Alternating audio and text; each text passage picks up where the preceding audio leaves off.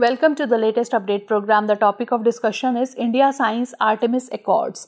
Recently, India has signed on to the 3-year-old Artemis Accords. The Artemis Accords is a US-led alliance seeking to facilitate international collaboration in planetary exploration and research. It was established by the US and 7 partner countries in October 2020. These are a set of 13 principles that seek to promote peaceful and cooperative exploration of space.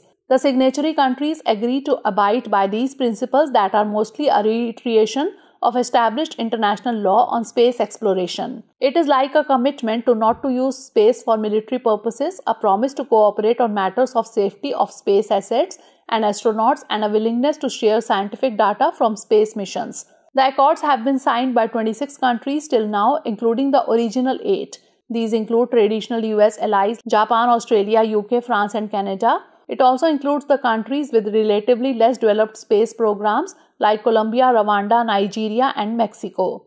The Artemis Accords are closely linked to NASA's Artemis program that is aimed at returning to the moon, setting up a permanent station there, and then using it for deep space exploration.